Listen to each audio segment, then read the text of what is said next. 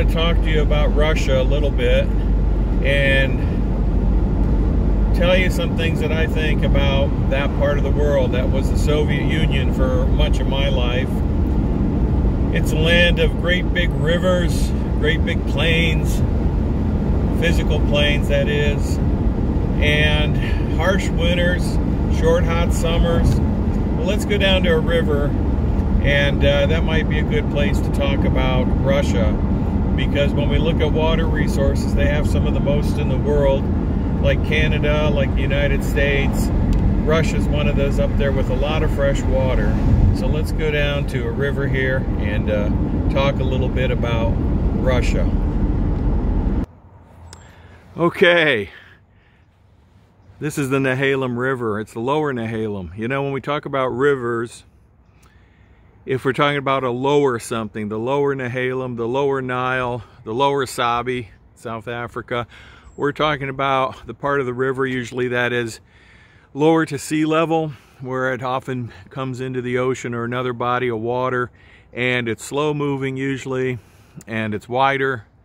And so when we talk about the lower Nile River, for example, that's where the Nile Delta starts and where it comes into the Mediterranean. If we're talking about the upper Nile, we're talking about where it starts in Ethiopia and Kenya and higher up in elevation, and then as it slows down and comes down to the lower part. This is the lower Nehalem. Maybe we'll see some of the upper Nehalem too, where there's rapids and other things. Anyways, this is a tidal river. You can see it's low tide right now because you can see all the mud here at the water's low on the sides. Anyways, this is one of the great salmon fishing rivers out here. What about Russia though? Let's talk about Russia a little bit. Yeah, when we look at Russia, you know, we're talking about a huge country, right? We're talking about a country with 11 time zones. We're talking about a country that stretches all the way to the Pacific Ocean. We're talking about a country that has major climate ranges from tundra and Arctic all the way to deserts, and lots of different kinds of people, lots of different ethnicities we find in Russia as well. Not everybody is Russian who lives in Russia. That was even more true when it was the Soviet Union. You know, what makes this place so different? What makes it European? What makes it a separate entity? Well, you know, when we think about why Russia is different, we have to go back about 1,000 years in the history of Europe and Christianity. When we go back 1,000 years, we go back to the 11th century, and we're thinking about the role of Christianity. Christianity was not separated into all these different denominations at that time, but Christianity was pretty much one unified, mostly unified religion, and the center of authority was not in Rome or Western Europe at all, but it was in the East. It was in Constantinople. It was in what is today Turkey. It was then the Byzantine Empire. But in the 11th century, differences between leadership became too strong in the church, and there was the first great division of Christianity, or sometimes called the Schism of 1085. And what happened was that the Eastern Church leadership decided that they had the correct way of doing things without going into detail. And the Eastern Church became known as the Orthodoxy, the Orthodox Church. We know it as the Russian Orthodox Church sometimes, or Greek Orthodox, but it's just the Eastern Orthodox Church. When we look at what happened in the West, Western Christianity then became under the sole reign of the Pope in Rome, although there were several popes at times. But Western Europe developed along its own ways, and the East was sort of separated because of these differences. The Eastern Church was literally excommunicated, and Russia developed on its own. Russia was separated long before there was a Soviet Union, long before there was an Iron Curtain. This separation of the Russian people through adhering to the orthodoxy of the East allowed for different development of a culture and economy and political system that was far different than, say, what evolved in France or England or Germany or Italy or somewhere else. So Russia for a long time has been a quite different place. I'm looking at the bird up there for a second. I think it's a pelican. Pretty far away, but it's got a nice view on the branch up there, looking down on the river, looking for a meal. Anyways, let's get back to Russia. So Russian culture developed differently over 1,000 years of its history, and its leadership under the title of a Tsar or Caesar was pretty consolidated. The Tsars of Russia had a lot of power, had a lot of authority. Power was not shared. As late as the 20th century, the last Tsar of Russia had to personally sign every divorce granted in Russia. Okay, the Tsars were also the head of the church. Just like in England, Queen Elizabeth is the head of the Church of England. There's no separation of church and state in a lot of the history here. Okay, but Russia, you know, here's this vast land that at the beginning of the 20th century, there was great poverty there.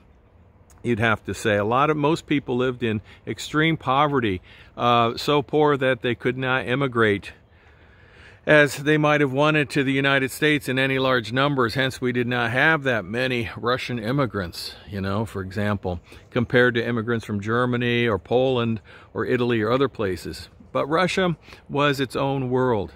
And when we look at the geography, the physical geography of Russia to start out with, think about that. Think about the Great Plains of Russia, the Russian steppe that I want you to identify what that means, the dark soils of Russia, the Chernozems. What else do we have there? Well, the Russian winter is legendary. It's defeated armies, right? The Russian winter has defeated the armies of Napoleon, the armies of Hitler. And I don't think World War II would have been won without Russian involvement. Europe would be a very different place. What happened in the 20th century was something quite different. In the 20th century, we have the creation of the Soviet Union. Let's talk about that just briefly here. The Soviet Union was created after World War I. The Russian Revolution went on for several years, 1917 to about 1920. And the Soviet Union, which included all these countries that are now independent, like Ukraine, Belarus, Estonia, well, later Estonia and Latvia, Lithuania. What other places were part of the Soviet Union? Well, Kazakhstan, all of Central Asia except Afghanistan, you could say, were part of the Soviet Union. It was a great experiment in a new type of economic political system, following the ideals of Karl Marx, a German philosopher. Marx was never in Russia. He lived in England, actually, a lot of his life, and in Germany. Anyways, the Soviet Union was something the world had never seen before. It was a closed-off place to the outside, and it was a place that, well, we couldn't visit too easily. When I was a kid, I never met anyone from Russia. I didn't know anyone who'd ever been to Russia. We didn't have any products in the United States from Russia, and this was the Cold War. We cut them off and they cut us off. We were the superpowers now, the Soviet Union and the United States, you know. So we were trying to do something a little bit different, and they were trying to do something different, and we were at odds with each other as how the world should be run and how things should go. And the space race was part of that, right? We look at the space race and we look at, you know, the outcome of that we collaborate now in space, us and the Russians. That's pretty amazing, really. I would not have guessed that years ago. That would not have been my guess. So, but what I want you to think about as you read the chapter on Russia and the chapter on Central Asia, think about how similar we are as peoples, the Americans and the Russians, rather than as different. Who else could go into space? Who else can destroy the world from the nuclear power? Who can take these great big ideas and plans and implement them? Who has great amounts of land, like we both do, and great amounts of rivers and waters? Not too many other countries can say that. Think about European countries. They can't say that. None of them can. But we have a lot in common with the Russian people, okay? In our history, in our culture, and our outlook on life. We live very differently, but there's great traditions on both sides. So as you read the chapter, pay attention to environmental issues, some of the history and culture of Russia, the former Soviet Union, and how that impacted the development of Central Asia as well. I want you to read about, okay? So that's about it on this one. I think I'm going to stop right here, okay? See you later. You know, there's a good look at the banks at low tide if you're curious about a tidal river. Okay, so you can see how high the water comes in at high tide. Well, this is low tide right now. So it goes out to the ocean about, I'd say about a mile from here. All right, so that's all for now. That's your geography lesson on Russia, Central Asia, and the lower Nehalem River here in Oregon. See you later. You can see the smoke's about gone, which is good. My voice is recovering. So it's the first sunny day in a while. Take care. Bye-bye.